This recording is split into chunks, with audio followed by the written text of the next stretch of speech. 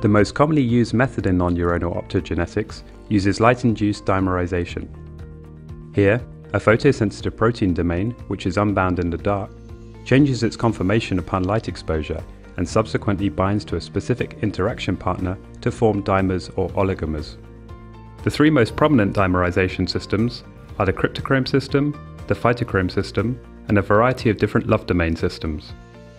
These dimerization systems differ in molecular properties and reaction parameters, including the cofactor, the activation wavelength, the binding affinity, sensitivity, and efficiency of the light activation, the oligomerization state, reversibility in dark state activity, and some systems can even be specifically inactivated using light of a different wavelength.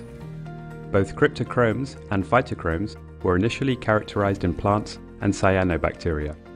In plants, they are essential for the photoperiodic control of flowering and play an important role in plant physiology, growth, and development. Cryptochrome homologs were even shown to control the circadian rhythm in mammals. Cry2 and Phi-B are the most commonly used in optogenetics. The photosensitive domain of Cry2 can be tagged to an effector protein to recruit it to a certain cellular compartment, such as the cell membrane. Inside Cry2's photosensitive domain is an FAD molecule, which is essential for its activity. A big advantage of this system is that no cofactor needs to be provided ectopically, because FAD is abundant in most living organisms. We can activate Cry2 using blue light with a wavelength of 488 nanometers. To achieve more localized illumination and activation, we can also use a multi-photon laser light with a wavelength of 950 nanometers. Upon light exposure, Cry2 undergoes a conformational change and is bound by the membrane anchored of the N-terminal domain of the protein CYP1 called CYPN. The light-induced dimerization of Cry2 and CYPN causes the recruitment of Cry2 fusion protein to the membrane, where the effector protein can pursue its function.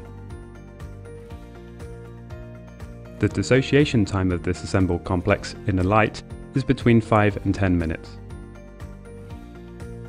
When Cry2 is present alone, it forms homo-oligomers upon blue light illumination, which are reversible in the dark. Special Cry2 mutants are more likely to form homo-oligomeric clusters and can be used to focally enrich target proteins and to activate signaling of enzymes whose activity depend on protein density. However, depending on the target protein, clustering can also negatively interfere with cell signaling, for example due to steric hindrance. The phytochrome system is also based on light-induced dimerization. Upon light activation, phytochrome B, or Phi-B, binds the small phytochrome interacting factor. Phi-B is activated by red light with a 650 nanometer wavelength and has a big advantage that dissociation can be triggered specifically by far red light of 750 nanometer wavelength. The dissociation time of the already formed dimer in the dark is as high as 18 hours. Similarly to Cry2, Phi-B forms a complex with a cofactor called PCB that is essential for its function.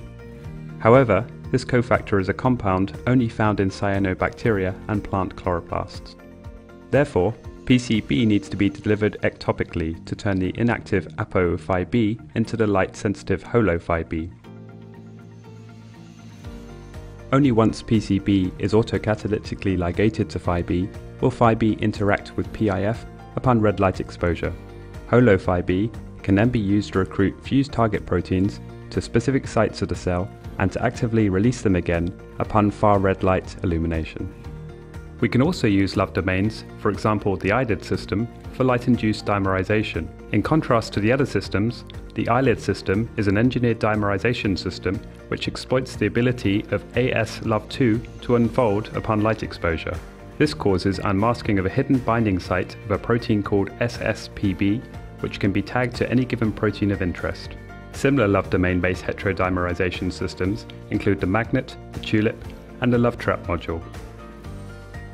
Homo-dimerization systems, such as Vivid, also exist, and can be used for example to cluster receptor tyrosine kinases and activate cell signaling.